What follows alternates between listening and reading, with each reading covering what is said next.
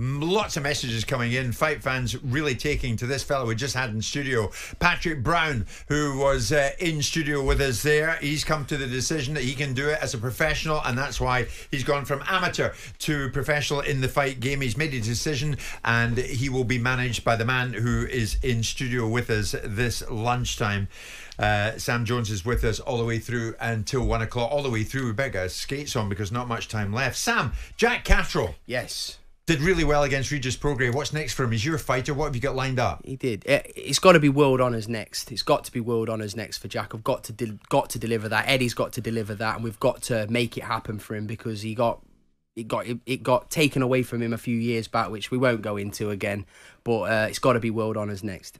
Yeah, were you pleased the way he went about it? One or two people were saying it was a bit of a yawn fest. He had to wake him up and then get him out of there. Listen, Jack's one of those people where he is not going to make a mistake because someone's like I told you, I said to Simon when we did the podcast last week, Eddie was tapping my leg going, what's going on here? What's going on here? Like he off seething. He's like, let's put the foot on the gas. I was like, listen, if Regis Prograis, who can bang, clips Jack here, what are you going to do with him after this? Jack was patient. He was brilliant. He went in the fight with two cracked ribs, a blocked nose, and he went in there and did the business, and we're in the championship rounds when it matters. Sam, the other big developing story in the world of boxing this lunchtime is that Conor Benn is free to return to the ring in the UK after an independent panel found that UCAD had failed to prove that Benn had committed a doping offence. Yeah.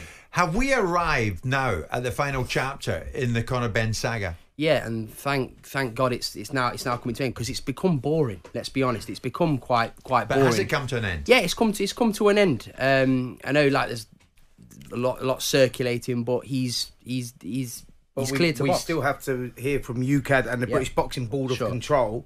Yeah, because I know that independent governing body has said that he's can't free get to any box. higher than that, though. Yeah, no, what I'm saying is the British Boxing Board of Control and UCAD have still got to have their say. They've got 21 days to have their say. Yeah. I think it's imminent we're going to hear what they've got to say because I think he was cleared from this governing body before, wasn't he? And then obviously the British Boxing Board and UCAD he's been overturned cleared 3 that. times now. He's been but cleared they've 3 overturned times. it because he failed the test, didn't he? Well, that's the point. From what I'm hearing, if you failed a drugs test, how did you get cleared? Yeah. What are you hearing? From what I'm hearing, and I can't going to go to too big a depth. From what I'm hearing is they may have not even ever been a failed drugs test. Well, there was too. Yeah, okay, well, let it come out. Well, that'll be fascinating, won't it? Because then there'll be lawsuits flying around left, right, exactly. But look, I'll leave it there. I'll leave it with this, right? With Conor at the beginning, even I was looking at it thinking, same as what you've been going on. I'm thinking, it doesn't look good. But you look at I won't go into reel off names of who failed drug tests because we'll be here all day with the top level people that have failed tests. Conor could have literally just said, I took one of my girlfriend's tablets or what. He chose to in excess of £1 million to defend himself.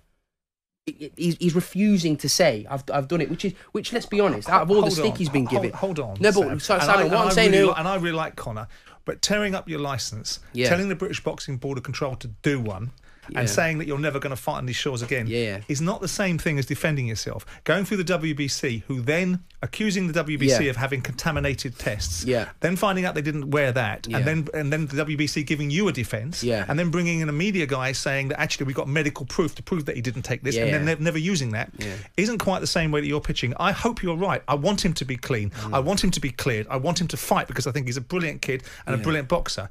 But what you're saying and what other people are saying is not quite as it is. At the beginning of that, he's obviously acted impulsively and with emotion and maybe some ill advice. Maybe some ill advice. But all I'm saying is now he's cleared himself for the third time. But let it unfold. Let it unfold. He's now cleared to box. That's a fact. Yeah, suspension's lifted. Let's give him the strict liability. He's got to explain how that got in his system. Yeah, that's what I'm saying. He's still not explained how he got in that. But also, he's been cleared. Yeah, but that's what I'm saying. So why have we not heard from him? Got to do better. Yeah, I agree with that. British Boxing Board of Control. I totally agree with that. Pee or get off the pot. But he's not just gone in there like empty-handed. They've cleared him. They've cleared him to box. So we will. It's imminent. We will hear like this. Will all come out the evidence and whatnot. He's as it stands. He's cleared. He is cleared now to box. But as it stands, Sam, UCAD say that they'll carefully review the decision before deciding whether or not to pursue their right to a further appeal. it's almost like it's round in circles. They ain't going to do that. You're into the realms of a witch hunt. They aren't going to do that, and I think you'll find that you saw in Conor's statement. I've actually not even read it fully, but he's going to cooperate with the board to rekindle the relationship. Because at the start, like I say, he's not acted perfectly on everything, because you imagine, right, you have your opinion, he's done this and that, but imagine if that is the case, that he hasn't failed a drug test, or it comes out, or he's proven as to the reasons why that was there, and they've found him not guilty of any wrongdoing. Give him the benefit of the doubt to continue his career, and let him get that didn't come through. I mean, we've got about 17 different arguments. Whichever one fits. And there isn't many stars in this country. There isn't many stars. There's not many. He is one of them. Whether people like to believe it or not, he is one of them. Let's look forward to seeing him get back in. And we'll get him on here. We'll get him on here to speak to you. Let's look forward to the freak show of Eubank versus. You'll be there. You'll be watching that freak show. Right. Sam Jones, thank you so much, and thanks for bringing in Patrick Brown. We're excited to see how he works out for you.